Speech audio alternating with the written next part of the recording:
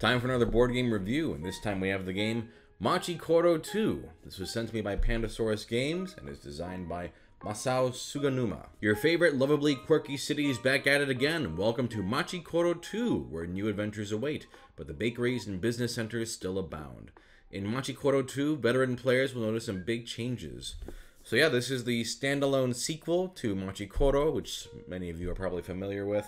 But let's just dig in on how to play and what the differences are. So in MACHI KORO 2, much like the first game, you are trying to get the most money and trying to build these landmarks. At the beginning of the game, each player gets 5 coins, and then you go through initial building rounds, of which there are 3. So in clockwise order, each player can, on a round, buy a building. The cost of the buildings are right here on each card. So let's say player 1 goes, okay, I'm gonna spend 3 coins, buy a forest. And then they place that forest in front of them, and now that forest is in their city.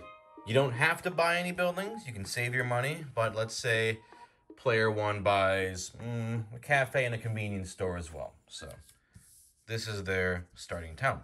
Each player will have their own unique starting town based on what they buy or don't buy. And whenever you buy cards, you always replace them with unique buildings. Now, on each player's turn, what you do is you roll the dice. And then all players can activate establishments that match the result, and then they can build. The active player can build. So if I'm the active player, I can choose first off, do I want to roll 1 or 2 dice? Let's say I decide to roll 1, and this is my city. Okay, I rolled a 3. In this case, none of my buildings activate. I'll explain how these buildings activate in a second. But let's say I rolled a 4.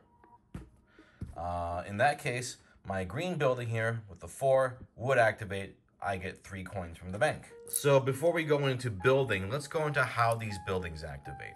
Green buildings can only activate on your turn. So if I wanted this convenience store to activate, I gotta roll a 4. Blue cards can activate on anybody's turn. So even if it's my turn or anybody else, if they roll a 5, you get 2 coins every time. Red cards activate on opponents' turns, and they're usually pretty mean. So this card means anytime somebody else rolls a 3, I get to take 2 coins from them. And finally, let me just pull one down here. Purple cards also activate on your turn only, and they usually have special effects. In this case, the stadium, if I roll a 7 on my turn, I take 3 coins from every opponent. So yeah, regardless of what I roll, let's say I roll the 4. And then everyone else checks their buildings to see if they activate. And then, after that, the active player can build. First off, here's an important rule. If you have no coins when this step begins, you get 1 coin automatically. So you'll always have at least 1 coin to build with. Then you may build an establishment. So let's say I had 3 coins and I go, okay, I'm gonna look up here. I'm going to buy the shopping district. So the shopping district, if I roll an 8 or 9 on my turn, I get from each opponent who has more than 10 coins, I take half rounded down. If you buy multiples of the same building, they do stack. So in this case, you would take 4 coins from anybody who rolled a 3. And of course, you don't have to build a building if you don't want to, but you can only build 1 per turn. Now, another type of building you can build is a landmark. And these landmarks are important because you need them to win the game. So depending on which one you're building, for the first one, this one would cost 12. If it's your second one, it costs 16. And if it's your third one, it costs 22. So for example, we got like the TV station here. Take 1 coin from each opponent for each cup establishment they own, builder only. So that's an immediate effect as soon as you build that station. There are also ones that have ongoing effects, like the forge. Your sun establishments, or gear, we were talking about this, I think they're gears. Your gear establishments earn +1 coin. Oh, they might be sun, because it's for the forest. Who fucking knows? Anyway, your sun establishments earn +1 coin income when activated. And this applies actually to all players, not just you. Like I said before, if you buy a building, you have to replace them from their respective decks. If you ever owe coins to an opponent but can't pay at all, you pay what you can, and the remaining deficit is ignored. Also, if there's multiple transactions, like let's say for example, multiple players have a cafe, then it's resolved in reverse turn order. And so let's say you pay people and then you can't pay like the third person, that third person's out of luck. Otherwise, that's pretty much the game. You just are racing to build your 3 landmarks first. Once you build them, you win. Otherwise, on each player's turn, you just roll dice, cards will activate, and people will get money. So let's just look at some examples of what some of these cards might look like. Here you got your sushi bar. You take 3 coins from the active player. Wheat field, if anyone rolls a 1 or a 2, you get 1 coin, and it can be anybody's turn. We looked at this one already. Flower garden, just get 2 coins from the bank on anybody's turn. Forest is very similar. A lot of these are pretty self-explanatory. Furniture factory, get 4 coins from the bank for each sun establishment you own. Winery, get 3 coins from the bank for each fruit establishment you own. And again, the symbols for those are on the top left of the cards. So a lot of these are pretty straightforward. And then let's look at some of the other types of landmarks you can get. Loan office, you can only build this landmark when you are the only player with no landmarks. That's why it's 10 cost. And ongoing, reduce the build the cost of all landmarks by 2. Not bad. Park, redistribute all players' coins as evenly as possible, making up any difference with the coins from the bank. That's as soon as you buy it, and that's a kind of like a Bowser Revolution, if you're familiar with Mario Party. Exhibit hall, instant effect when you build it. From each opponent who has more than 10 coins, you take half, rounded down. I'm not going to go through all the landmarks because that's kind of part of the fun, is discovering what a lot of these do. But that gives you an example of just what some of these buildings are capable of doing. But otherwise, that's pretty much it. Roll dice, build buildings, and race to get those landmarks. And that's the game. So I have mixed feelings about this one, because I think it does add some improvements and interesting changes to the original game. But my problem with it is a lot of what you're seeing is the same stuff you've already seen in 1, especially card-wise. Instead of feeling like this is an exciting, shiny new sequel, this just kind of feels like MACHI KORO 1.1. Let's dive into the good changes first, though. Even a rule as simple as you get a coin if you're bankrupt before building is a big fix for people who get fucked over by the red cards.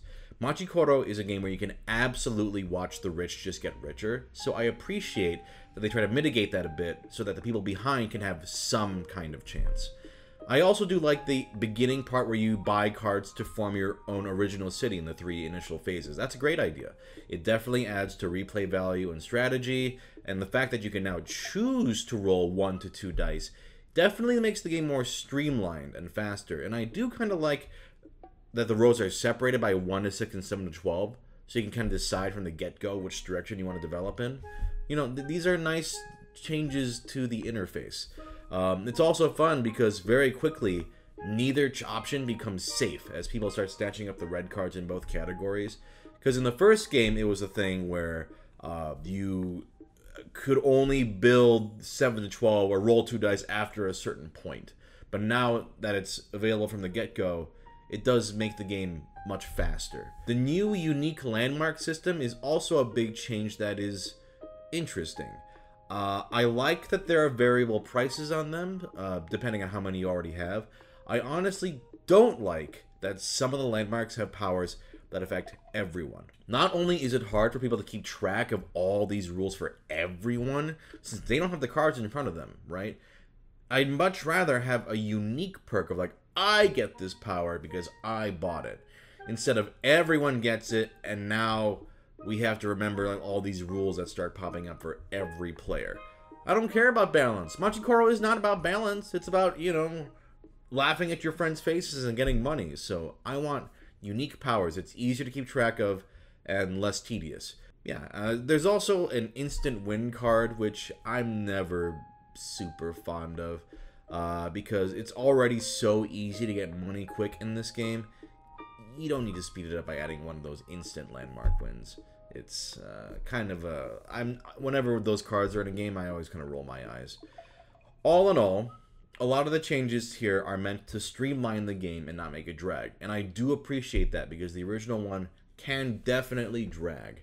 But unfortunately, this still feels like a rehash because so many of the cards are almost exactly the same as the original game.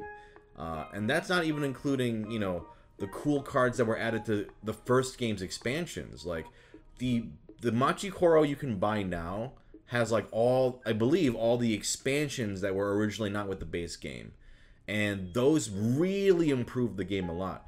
This feels like we're going back to base MACHI KORO 1, which was a okay game, but pretty vanilla. And this just feels like MACHI KORO like had all this support and all these great cards added, and now it's like, okay, we're improving the rules, but you're going back to this. I think from the gate, what this needed was not just the updated rules, but tons of bold new cards instead of just, yep, that's the wheat field, that's the cafe, there's the forest. I know all these cards already. You know, I know what these are. I wish I was playing with the expansions. That's how I felt playing this. Now, if you are brand new to MACHI KORO, you've never played any version of it, then this is a decent purchase, because I do think the rule improvements make it better. But I don't know if I can personally recommend this over 1, because 1 just has way more interesting cards. Like, we'll see. If MACHI KORO 2 gets more expansions down the line, which it's definitely going to get, and, you know, maybe that'll, like, really make it feel more robust. But as it is right now, it's fine. But I wouldn't necessarily play it over 1. In fact, I would just take some of the rules from 2 and just adapt 1 with those rules. That's how I feel about it right now. Maybe expansions will change my mind, but right now as it is, it's fine.